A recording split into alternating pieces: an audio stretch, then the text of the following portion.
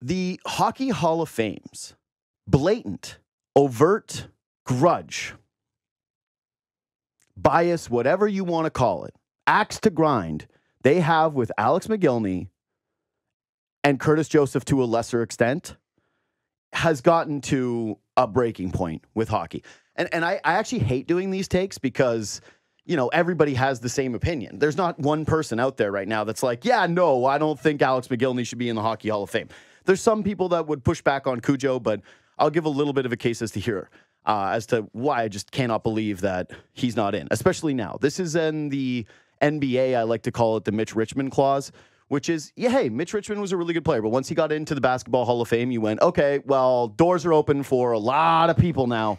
A lot of people are getting in. And goaltenders is always tough to evaluate. It's tough to figure out. But now that they let in two goalies who I just don't see pretty much any case for being in over Cujo as a better player. Like, we can talk about team awards and team wins. Okay, fine, whatever. Curtis Joseph should be in the Hockey Hall of Fame if those two guys, Mike Vernon. And I like Mike Vernon and Tom Barrasso. Good for them. Congrats, guys. I don't want to take away from anybody's moment today. This isn't about that. It's just simply Curtis Joseph is clearly a guy who should be in the Hall of Fame if those two guys are in. And that goes for Alex Mogilny. So let's start with him. First of all, I've spoken with people who work on the deciding committee. And I've heard that Alex Mogilny does not have a good enough international track record. So I'm not even joking that was an answer that somebody gave me once. Doesn't have the international track record. A guy who defected from Russia and who could be easily, you could make the case that he goes into the Hockey Hall of Fame just for the risk that he took in his life to leave a communist regime and risk his life to come play in the NHL. Okay? Like a guy who we all know at this point with Alex Mogilny. Again, because we're doing this basically every single year where you go, how could this guy not get in as even just a pioneer of the game? Oh, wait, let's also just factor in that he's actually won a Stanley Cup. Mm-hmm. That this guy's actually a winner, and he's also a winner on the international level, but whatever. Who cares? So who cares about that? Who cares about the actual facts of this thing? He's 56th in NHL history in goals, and he's 81st in points. And if you look at just his goals per game rate, he's got a better goals per game rate than Teemu Selanne, Joe Sakic, and Steve Yzerman. Okay? Like, this is how ridiculous this thing has gotten here. I really liked Alex Mogilny here too. But you know what is one of my strongest takes that I haven't seen anybody have in terms of why he's got to be in? If you think of the number 89 in hockey, he's the guy. He owns a number. 89 is Alex Mogilny. With all due respect to Sam Gagner, it's Alex Mogilny. He's the guy you think about when it's 89. You look at just the winning resume, what he actually meant to hockey in terms of him as a pioneer, the actual statistics, and it's just blatant, and it's embarrassing. And the fact that these guys hide behind, and I don't want to say hide completely because a lot of these guys will talk about it a little bit publicly or, you know who they are. But it's just so obvious that in the room, there's something they don't like about this guy. And if we're trying to involve global politics in this situation, it's like, no. Alex Mogilny was getting snubbed before Russia-Ukraine, okay? So trying to pawn it off on potentially that is nutso. It has nothing to do with that. There's something else in that hall where these guys don't like that dude. And they don't want him a part of their club. And the thing is that the Hockey Hall of Fame isn't supposed to be for just those guys who vote on it.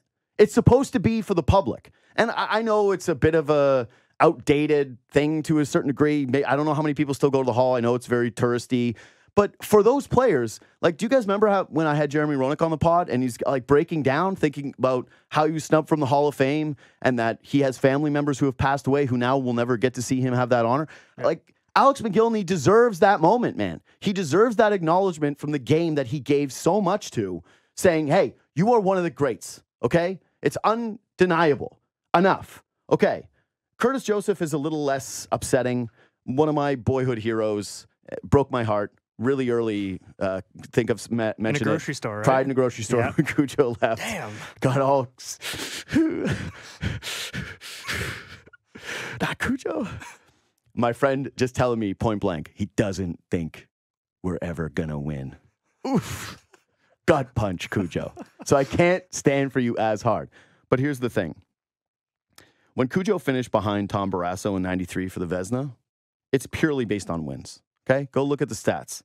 It's insane to look at Curtis Joseph's 1993 season where, you know, he led the league in saves and shots against and also save percentage, but lost because he was playing for a crappy St. Louis team that he made halfway decent. Like, goals saved above average for Cujo that season, 57.4, according to Hockey Reference. And I know that stat is like a debatable one, but over that season, Tom Barrasso was not close. All statistical categories, not the same guy. And he finished ahead of him in the Vezina. Why? Because he had 43 wins. Okay, fine. So wins are the barometer. Are you a winner? Tom Barrasso's a winner. Curtis Joseph hasn't won. Okay, well, here's the thing. Cujo had 85 more wins in his career than Tom Barrasso. So wait, he's losing a Vezina early in his career because of wins. He's got the better stats. Go across the board. They're all there. And he played on weaker teams. But he can't get in? Like, Cujo's not getting in? Why? Because he's not American? Like Tom Barrasso being American matters? Okay, so Tom Barrasso being American matters.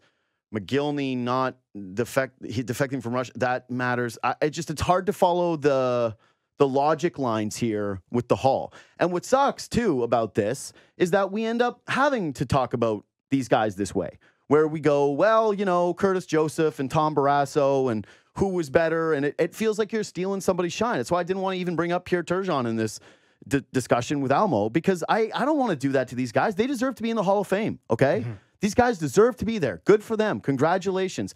They should just have their moment in the sun where we're talking about these guys and we're saying, hey, who are the guys that are up next year and blah, blah, blah, blah, blah. We should be talking about Henrik Lundqvist today. Mm-hmm. But we can't, because the Hall of Fame is doing this embarrassing thing where they're keeping two guys out because of politics.